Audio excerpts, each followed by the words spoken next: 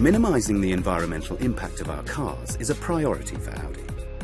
Some of our diesel models use a selective catalytic reduction system, or SCR, which requires an additive called AdBlue in order to achieve current and future environmental regulations. On a car which requires AdBlue, the liquid is injected into the exhaust gases.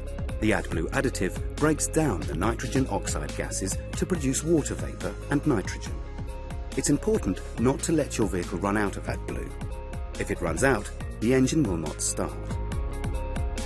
When levels get low, a warning message will be displayed on the driver's information system. This will calculate how many miles of AdBlue your vehicle has left. Topping up the AdBlue can be done at your local Audi centre, or you can do it yourself quickly and easily. 1.89 litre AdBlue top-up bottles with an easy fill connection can be purchased from any Audi centre. You can also purchase 5 or 10 litre versions, which require an additional adapter to connect to your car. The AdBlue cap is located next to the diesel cap, and there are 2 types, depending on the model of your Audi. One version, which can be removed by hand, or this version, which requires the car's wheel wrench to open it.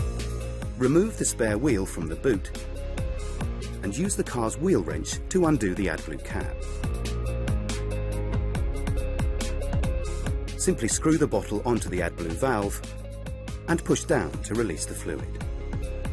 Once the bottle is empty, release it, which closes the valve.